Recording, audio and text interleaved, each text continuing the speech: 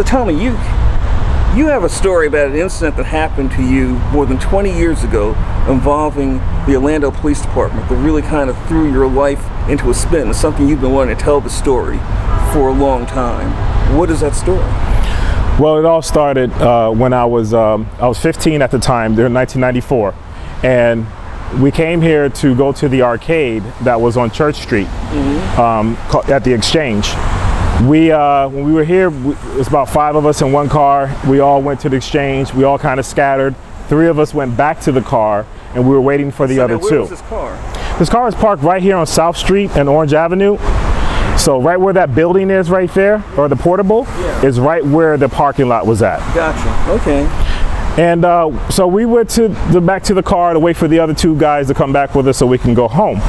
Another car pulled up at the time and pulled into the parking lot, and this car had maybe 4 or 5 guys that I didn't know, but the guys that was with me, they knew those guys, but I didn't know them. We turned on the music, or they turned on the music, and we were listening to some reggae dance hall music.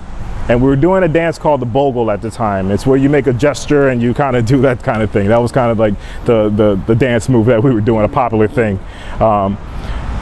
Next thing you know, about 10 different police officers jumped out and had guns drawn in our face, pulled in my face, and told me to get down on the ground immediately, screaming, "Put your hands up, get on the ground." And when I put my hands up, I immediately got down on the ground, and they kept saying, "Where's the gun?" And we didn't know what he was talking about. There's no gun. So my friend Leland was dancing with a little cap gun, which was a fake gun that had an orange tip on it. I mean, how big was this? It was probably 3 inches, if that, maybe about that big. And it was pretty dark too as well. So as we were dancing, and I did have the cap gun in my hand, but I handed that back to Leland. And when the officers were on the ground, we were on the ground, you know, they were walking around us. I was on the ground for about probably 5 minutes. They were looking for a gun. And they found a gun that was nowhere near me, but it was by some vehicle. And next thing you know, I hear the words that said, "Well, whose gun is it?" And I heard an officer, and I saw a flashlight come on my head. And he said, "It's his gun."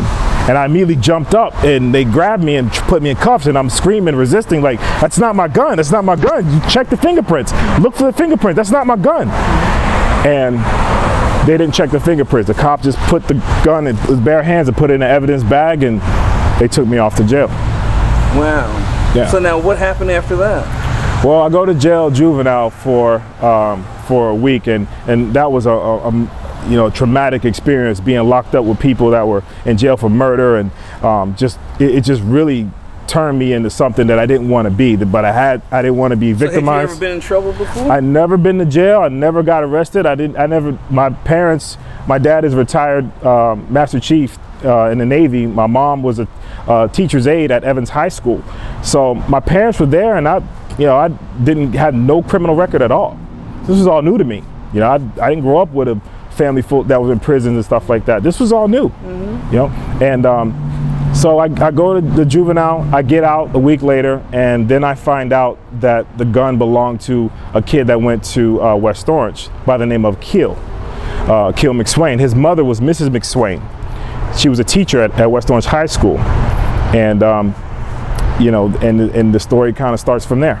So I've talked to Phillip probably a dozen times by now, and he insists that the night of this incident, he said that he didn't have any gun. He didn't own any kind of gun. What's the real story there? Who had a gun? Well, Phillip didn't have a gun at all. It was me. I had the gun in my possession. And when the police came up, I threw the gun underneath a car or a truck or something. And then no one claimed the gun. So the police said, "You know what? Since no one wants to claim the gun, you're going to jail for it." And they took Phillip to jail for it.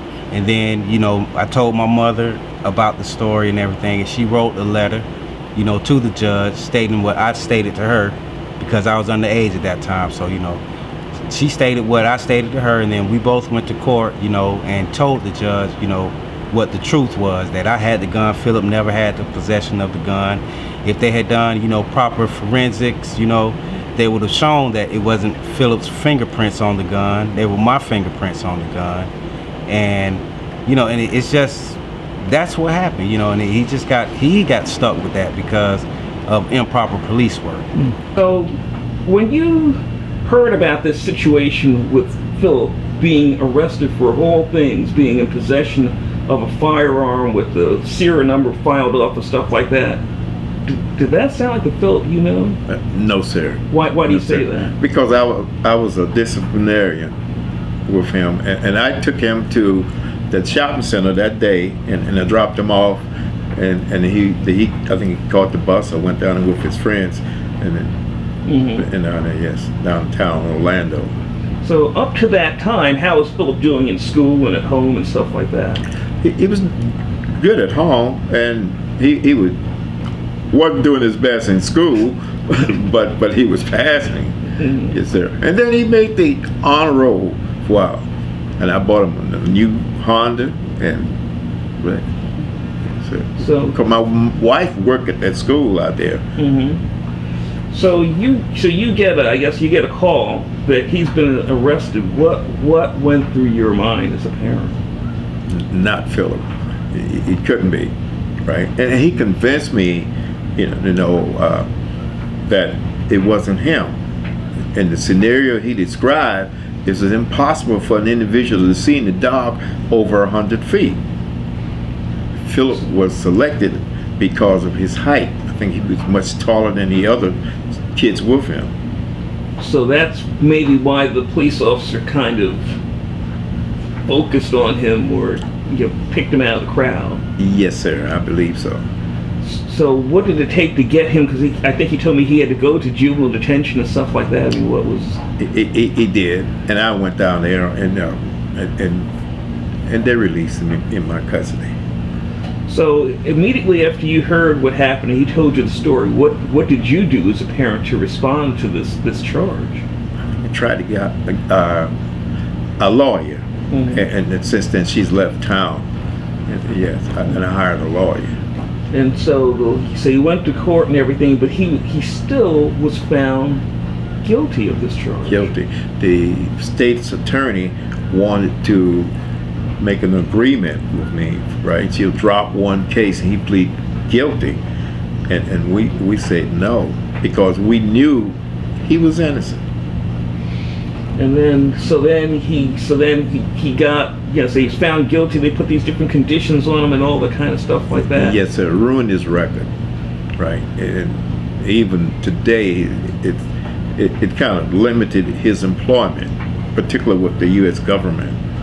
So how did this actually affect your life? You get arrested. What happened? Well, I get arrested for something I didn't do. I get total anxiety being around police officers because I couldn't trust anyone, especially a police officer, knowing that they lied on me on a police report just to get me convicted.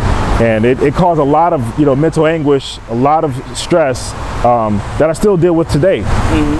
How did your parents respond to all this? So we hired an attorney, and the attorney that we hired, she misrepresented me by not subpoenaing or bringing in a keel, because we told the attorney who this gun belonged to, and I didn't know this person at the time, and my attorney never brought him into court. So when we went to court, the only thing that happened was my attorney only questioned the officers, and the state attorney had the officer's word and the police report to support, and the judge ruled in the police officer's favor. Wow. So beyond like the actual court case, how did that affect your life? What happened to you? Well, I pretty much lost touch of reality of what was right, what was wrong. I got arrested more times. It lasted probably 6 years of me rebelling. My parents, spent well over $20,000 trying to appeal it and losing every single time. I got stressed. I handled things incorrectly. I got in more legal trouble. Been in and out of jail. And that. So how did you finally kind of right yourself? Well, when I was, it took till I was about 23 years old, and the birth of my daughter. My daughter was born when I was 20. I wised up. My mother died in a violent motorcycle accident, and that helped change me, want to do better things. What does the Orlando Police Department have to say about all this? Well, we asked them. And here's what they said. We take all allegations of untruthfulness seriously. Based on our evaluation, your allegations that an officer lied in the police report are completely unfounded. We will point out to you that the video you produced and provided a link to in which Mr. Warren talks to you on camera about holding a gun in his hand during the incident that led to his arrest. So, you heard Phillip say that he had a toy gun that night that he gave back to one of his friends, but he did not possess a real gun. And in fact, the real gun and the toy gun were taken into custody. The police never explained why they didn't fingerprint the real gun, which would have proved Phillip's case and cleared him of the charges. Why does this concern you so much? This concerned me so much because the fact that I know that this officer put an innocent child, and I could have easily systematically wound up in prison, it affected me for the rest of my life. I have very small trust in police officers and the way they conduct their investigations, the way they handle the youth, whether it be black or white. I have a lot of distrust in what they do. And I want this officer, since he took an oath to work for the city of Orlando, that he needs to be answered to these questions and tell the truth.